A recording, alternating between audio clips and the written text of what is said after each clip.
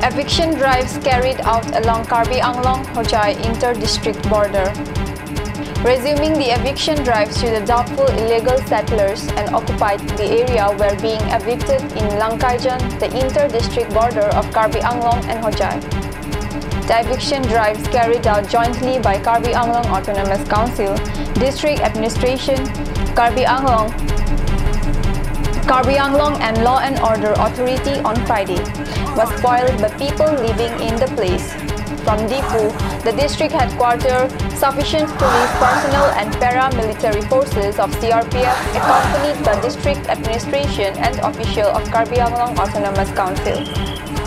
Sensing an eviction drive would be carried out and the eviction team reaching the hilltop show large crowds gathered opposing the eviction drive to be carried out in Ambari area from Karbi Anglong.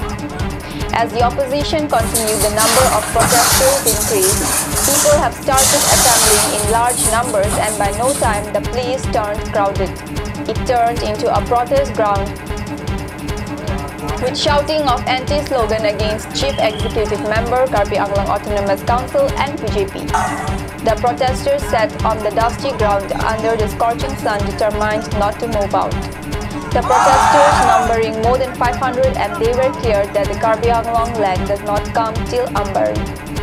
They demanded until the border demarcation between Karbi Anglong and Hojai district is not clear to them, no eviction drive can be carried.